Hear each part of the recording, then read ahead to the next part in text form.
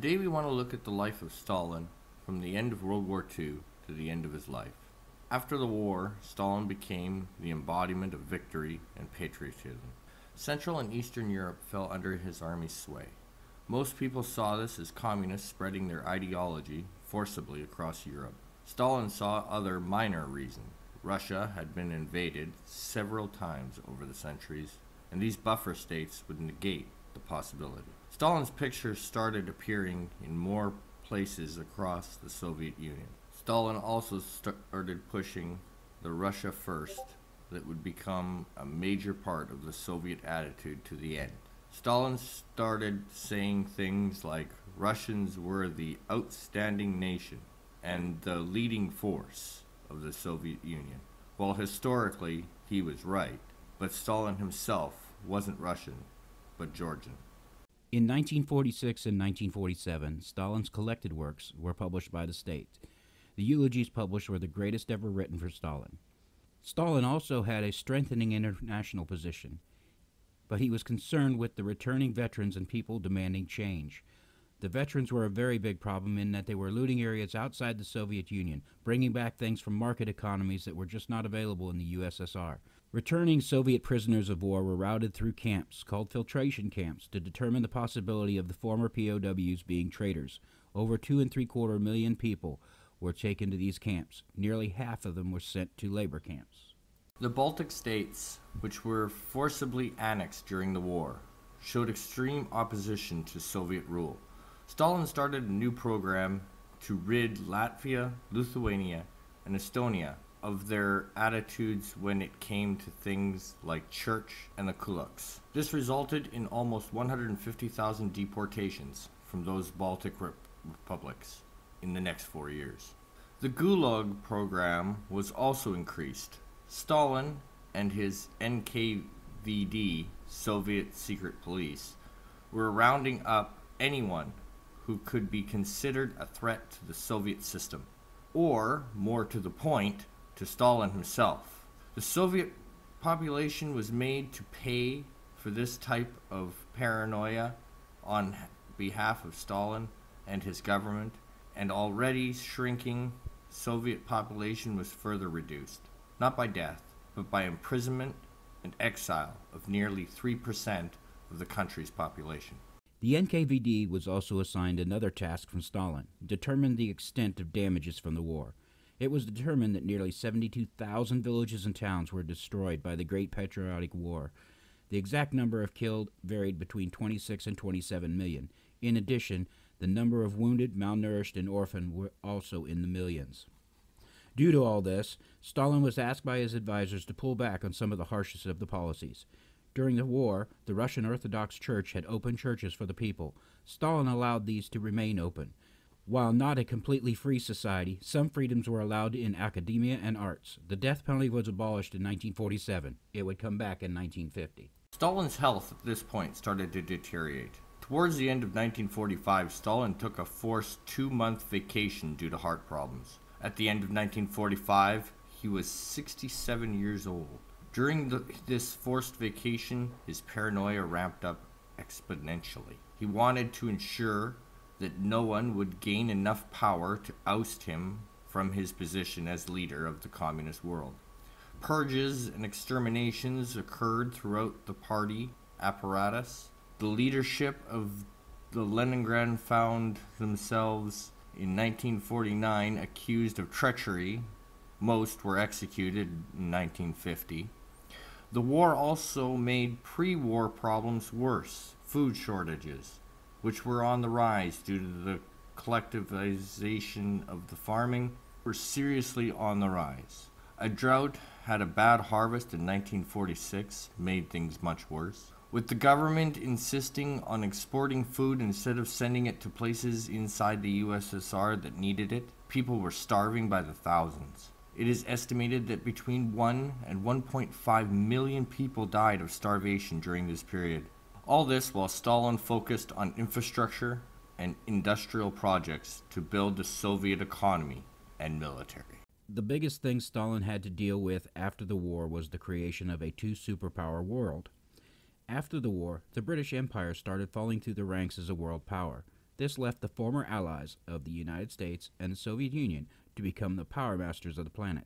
Stalin's dedication to the communist principles that put him in power didn't help any more than the West's dedication to freedom. Publicly, Stalin denounced the Western nations as aggressive, but he knew, privately, that the war was unlikely between the U.S. and USSR. His aggressiveness towards creating an atomic bomb were just extensions of that belief that the war would be unlikely. It would never hurt to prepare.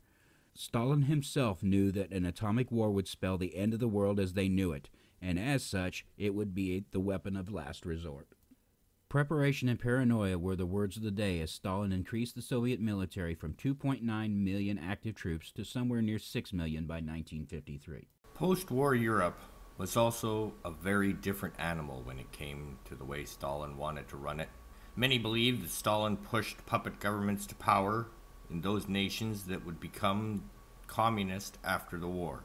Stalin wanted a strong left communist coalition government. This would bring communism parties to power across Europe gradually. It didn't take long, but Stalin would have his people's democracies in power behind what Winston Churchill would later describe as the Iron Curtain. One of the big reasons for this way to go about it was the fact that the number of Marxists in Eastern Europe had been dramatically reduced, especially with the government of Germany executing them across the nations that it had conquered. And unlike the Baltic republics, Stalin had no wish in annexing the 8 nations that would fall under his influence.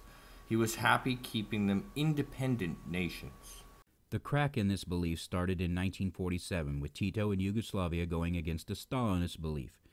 Tito wanted to put together a Balkan federation, including Yugoslavia, Bulgaria, and Albania.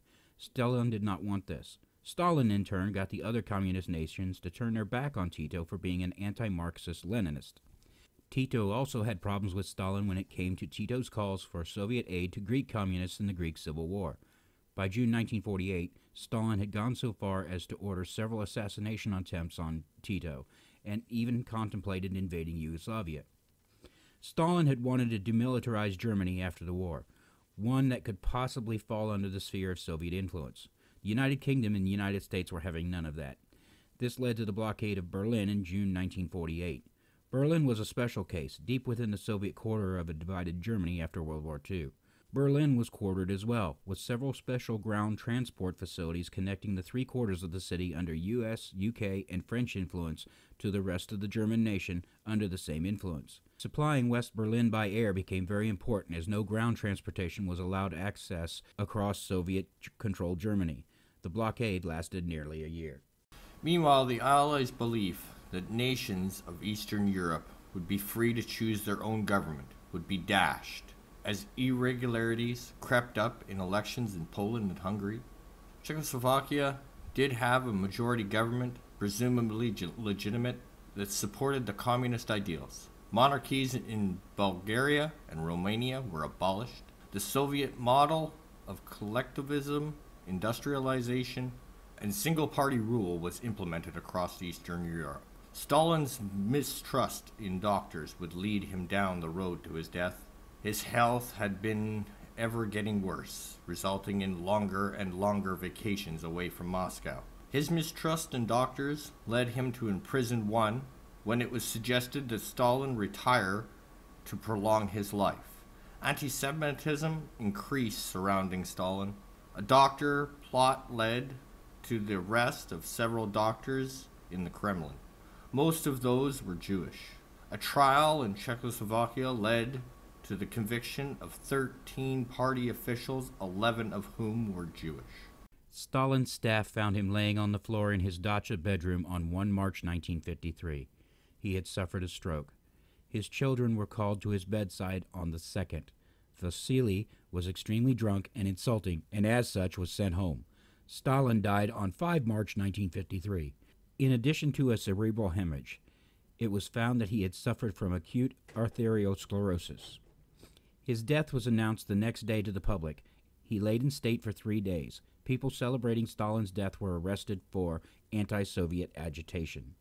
Stalin left no line of succession, and as such the Soviet government would be in turmoil for several weeks. After the succession of Nikita Khrushchev, Some policies that Stalin put in place were backed off, including a release of a large number of political prisoners. This has been part 6 of The Life of Stalin. We hope you've enjoyed it. We hope you've learned something you didn't know before. We also hope that you will join us again as we examine another point in history. This has been Robert Knowles. And I am Richard Simpson. Thank you, and good night.